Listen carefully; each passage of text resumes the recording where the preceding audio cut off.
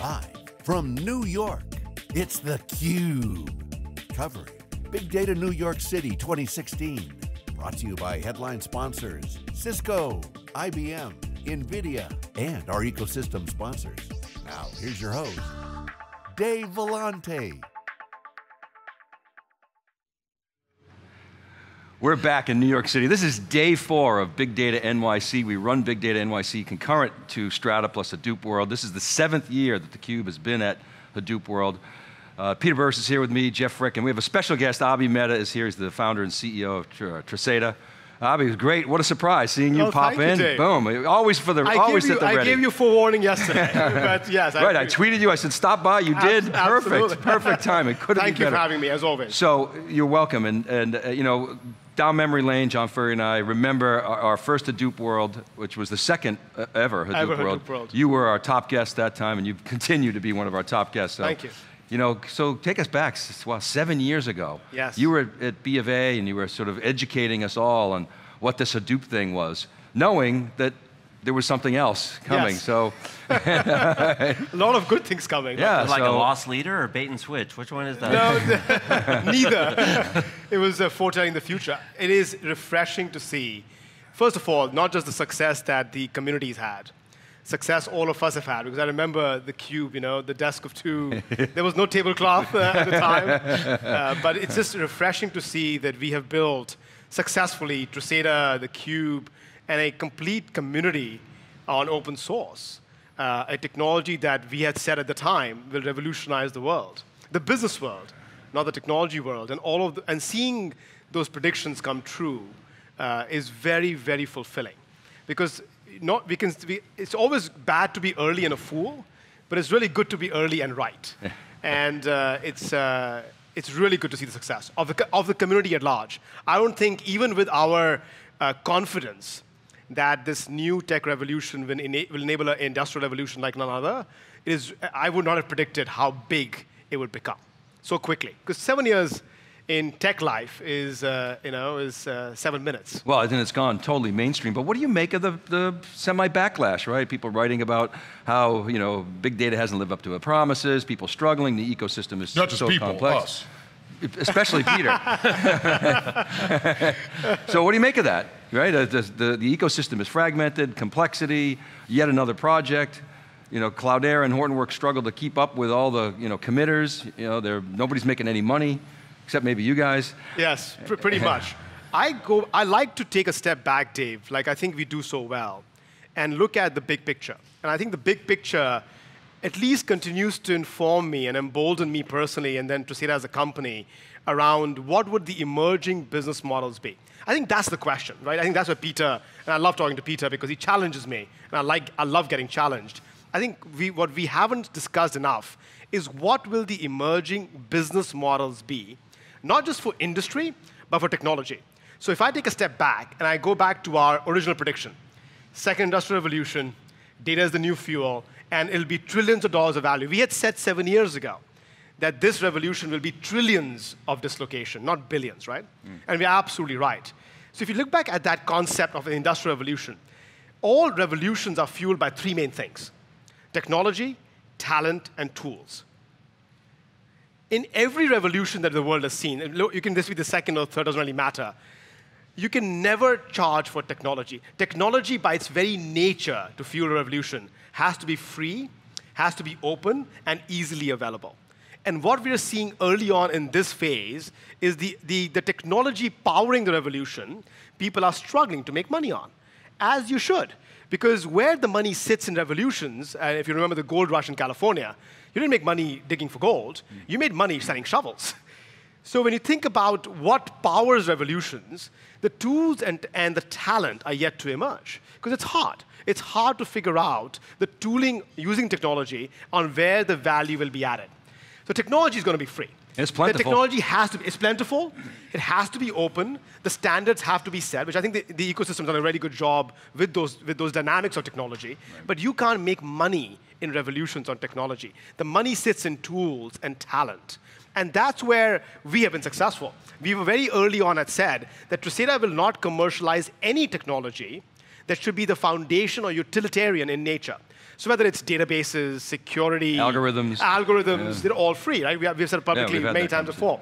But the combination of all of them and the tools to enable automation of anti-money laundering, automation of population health, automation of self-driving cars and transportation, that's where the money sits. And we haven't yet seen the emergence in the technology industry of the tools. That is where the commercialization and the rubber will hit the road. Because in technology, and it's very hard to make money in open source, if not impossible. Only one company's proven it, Red Hat. Red Hat of everything. Of everything. And my prediction, since day zero has been, in fact, we actually discussed this 7 years ago. Yeah. You'd asked me what happens to the Hadoop ecosystem, which is the player you want to see emerge. And I said Red Hat should be the player. Yeah. And I think we may yet see that. Yeah, Red Hat will be the Red Hat of Hadoop big as well. data. Yeah. Or big data, yeah, exactly, Hadoop, or whatever the technology trend may be. But we have to remember that industrial revolutions, by its very nature, the underlying technology is utilitarian in its use and cannot be commercialized. Well, the other thing we said was that the practitioners are going to make the trillions. Absolutely. Right? Your customers are really the ones that are really going to drive a lot of the value. Because every single business model will be redone. We entered healthcare 6 months ago. So now we've got the perfect storm for Tresata, right? We had wealth figured out, we have health figured out. What else is to worry about in humanity, right? So the two biggest things in humanity, health and wealth. And the wealth is going into the and the wealth is going into the all the money shift. But to your point, so I'm sorry, my apologies, but to your point, every single healthcare model will get redone. Every single banking model, every single transportation, telecommunications, retail will get redone on the fundamentals of those three things: technology, talent, and tools. And I think the people who create the tools will be incredibly successful and make a lot of money. But the difference between evolution and revolution is what? The leaders get knocked out. Yes, of course they do. And so you said revolution many, many times. And yet we're seeing some of the old incumbents try to make the move so they don't kick out. I mean, last night at the IBM thing, or 2 nights ago, Picciano said, we're going to innovate at the speed of open source. Wow, who would have thought that 7 years ago? Exactly. Rich Junior He led this incredible presentation. You've been really quiet here, Peter. Major event with that statement. I'm taking it all in. So look, I think first of all, I don't fundamentally disagree with most of what you're saying. But if we put it in perspective of what's happening right now. Yes. First off, the whole thing, the thing you're really saying is talent, technology, and tools all boil down to, once you develop the intellectual property, how does it get commercialized? Because all three of them represent intellectual property. Technology is a codification of intellectual property. A tool is a codification of a method, intellectual property. You determine whether or not somebody has talent based on whether or not they can enact the intellectual property. Agreed. So it's all intellectual property. Agreed. So really what you're saying is that technology, intellectual property, which is the infrastructure, which is the baseline pieces, and we'll see. We're still going to see people make money. Agreed. But if we're talking about, as you said, and I don't think you're too far off, $30 trillion, $40 trillion economy, whatever it is. Exactly. And we're talking about in the next 10 years, some percentage of that being disrupted, and probably more than $1 trillion when you come right down to it, that we're not going to see 500 billion of that end up in technology companies. Correct. But we will see 10s and 20s and 50s and maybe even $100 billions end up in technology companies. Completely agree. But the vast majority will be in the tooling, because the tooling is how we diffuse the intellectual property that we create with talent. Correct. And so if we think about what's got to happen, and our basic thesis right now about open source is actually quite simple. And we had some people on who kind of vehemently disagreed with us and put their fists up at me, but that's we'll a good see thing. What happens. Yeah, we're sticking to it. But the bottom line is that in the historical open source model, you had at least, let's talk about Linux. In the Linux model, you had millions of people who understood what Unix was. Significant experience about the use case of a Unix operating Very system. comfortable with adopting Linux. Exactly. So they were They didn't need a lot of help. They didn't need a lot of help, and they were more than happy to underwrite the diffusion properties, the intellectual property associated with Linux. Same thing with JBoss. And $1 billion from IBM helped too, back when $1 billion was really a lot of money. Yes. But here's the challenge. billion was a lot of Here's money. the challenge, and my concern, our concern, because we agree, we think that this is an incredibly important undertaking, and we think we'll get through it. But there's a rough patch right now because of the presumption that there are similarly large numbers of individuals with talent. There was talent in the Unix world. There's not as much talent in the big data world. Of course there isn't. And so the open source model is struggling because it doesn't fund that approach to how you diffuse that intellectual property because the tools aren't there yet. They're getting there. And Peter, you just reinforced my point. By the way, I completely agree with you. Everything, and I'm glad that people are holding back their punches or not holding back their punches because the very nature of dislocations, we are undergoing a massive dislocation. This is Galapagos for technology because the biggest thing technology was built on the last 50 years is under threat. Every single thing that I at least, you are younger than I am, Dave, at least I, built my career on. Funny too. Storage, databases, analytical tools, visualization or BI is up for grabs because fundamentally, and I offer a small edit to what Mark Andreessen said, software will lead the world. I see open source software will lead the world. Utilitarian pieces or utilitarian